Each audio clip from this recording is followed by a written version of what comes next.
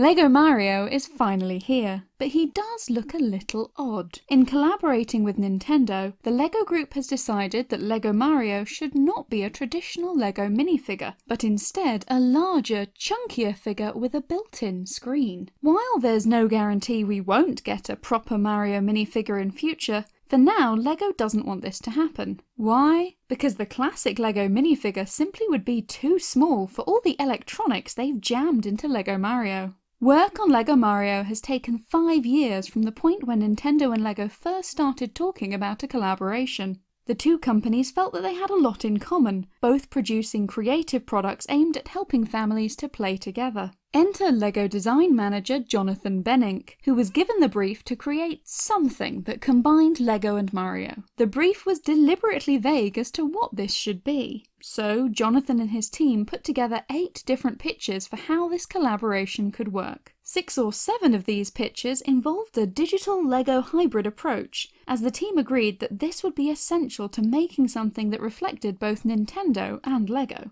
Indeed, LEGO has been experimenting with this kind of play for several years. The team had learned from the successes and pitfalls involved with the Toys to Life game LEGO Dimensions, as well as the similar hidden side LEGO sets which connect to a smartphone. In truth, LEGO has been struggling for a few years to find the perfect technologically savvy approach to toys. While the company is one of the biggest toy manufacturers in the world, their sales have been suffering in recent years as a result of the rise in smartphones and tablets. A collaboration with Nintendo likely seemed like the perfect opportunity for LEGO to learn how to compete with their digital rivals. The upper management at both LEGO and Nintendo were shown these different design ideas and voted on which one they liked best. They picked a Mario solution that had a small screen embedded in his front. While the team had initially considered making Mario a traditional minifigure, there was just one small problem with the plan. The screen technology simply wouldn't fit inside a figure that small. Said Jonathan,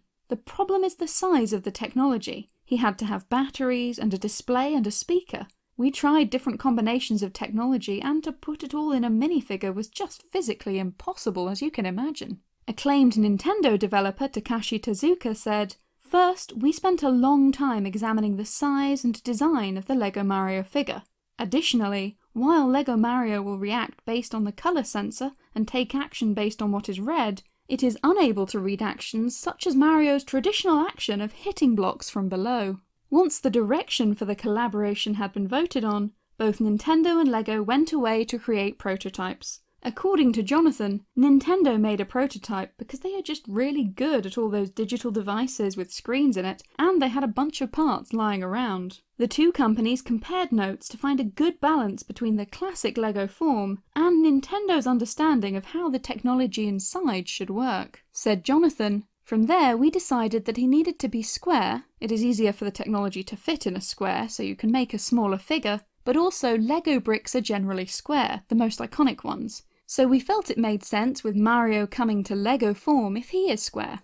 Nintendo wanted us to make certain elements more organic, like the cap, because it is so iconic." Then, once both Nintendo and LEGO had agreed on LEGO Mario's appearance, LEGO dropped their prototype on the ground 5,000 times to test that it would definitely be sturdy enough to endure all kinds of playstyles. They sent the finished Mario prototype to Nintendo, who also dropped it on the ground 5,000 times to ensure that it was tough enough to sell. Apparently, both LEGO and Nintendo have very similar standards when it comes to product longevity, Joy-Con drift notwithstanding. So LEGO Mario was unveiled to the world, not as a minifigure, not as a computer game, but as some kind of cross between the two. It remains to be seen whether this approach actually proves popular in practice, but if it does, it's likely we'll see more similar products from LEGO in future.